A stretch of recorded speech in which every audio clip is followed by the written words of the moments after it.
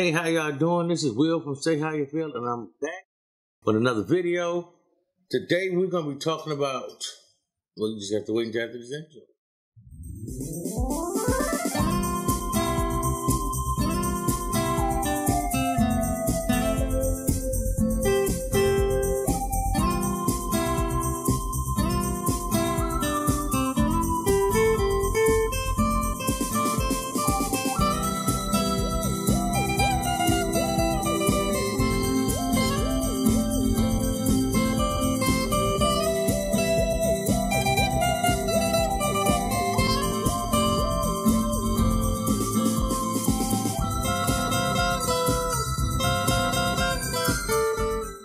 Okay, so I've been gone for a while, not because I wanted to, just because I'm trying to get some things in order and trying to figure out which way I want to go. I've still been making t-shirts, I've still been doing my thing, but I've decided I wanted to start a t-shirt brand, a line, whatever you want to call it. I've been toying with the idea for years of starting a Christian t-shirt line. Those who know me know that I'm a preacher, so of course, by nature, whatever I started, Christian t-shirt line.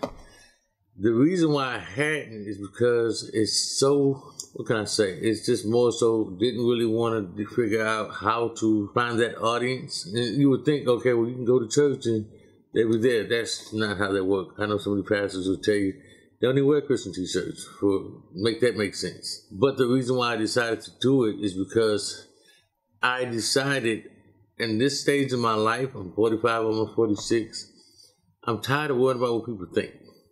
Tired of worrying about what everybody else does. I'm going to do what makes me happy. And I love wearing Christian t-shirts. I love representing my faith. I love representing who I am. And it's not all of me, but it's a part of me. Just like everybody else represents who they are. I don't knock people for representing how they feel. I don't knock people for living their life. I think that ultimately, we all have a right to live the life that we choose to live. I did time in the military. I feel like I went to the military so that people can choose their own lifestyle. So I choose the lifestyle of a Christian. The problem is, so many times in this space and in this day and age, it's always an issue when you find out somebody's a Christian. Oh, they finna judge me. Oh, they finna... I wasn't trying to judge. I don't care what you do. I got enough issues of my own. I got enough problems of my own. I ain't trying to fix yours. I can introduce you to somebody who can. That's all my job is anyway, as a preacher. Just to introduce you, a preacher, pastor, to introduce you to somebody who can. Now, if you want that introduction, great. If not, be happy with whatever you got going. Live your life, because I'm going to live mine. So the purpose of this t-shirt brand is just that. Just so I can live my life. So I can be at peace, and people who think like me can live their lives. Those who choose to follow Christ can live their lives and wear and represent what they choose to represent. And they don't have to figure out, oh, well, is somebody going to say something? Or is it going to be an issue? And there's a few urban t-shirt brands out there that are Christian brands that I love. There's a couple of them. I think that I want to be able to create a space where I think it's enough room for me to create my own space. I think it's enough room for me to create my own style.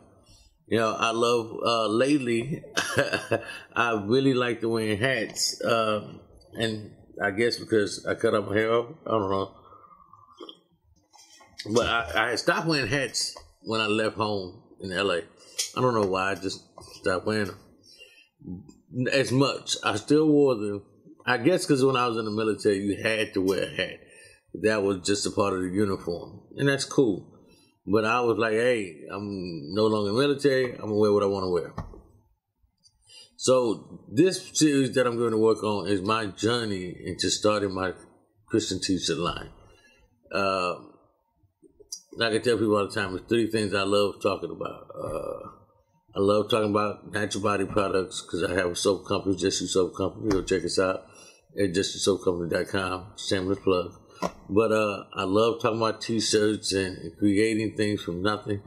I grew up with that. My dad was a cutter in L.A. And those who don't know what a cutter is, when you come up with a pattern for clothing, in a factory, in a warehouse, which is where one of my first jobs, they lay out fabric on this big table. They roll it out. And then they put a pattern on top of it. And what a cutter does is they come through and they cut the fabric. Now, it takes years to be good. My daddy was probably one of the best in the city at the time when he was doing his thing.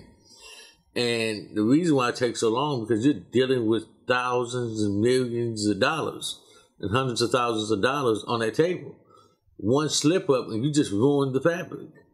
So, not only did you ruin the fabric, you ruined the pattern, so they got to reprint the pattern out, or redo the pattern. They got to then turn around and figure out what they're going to do with all this fabric that you just messed up.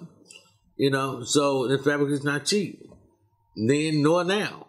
So the thing about it is you had to be good at what you did.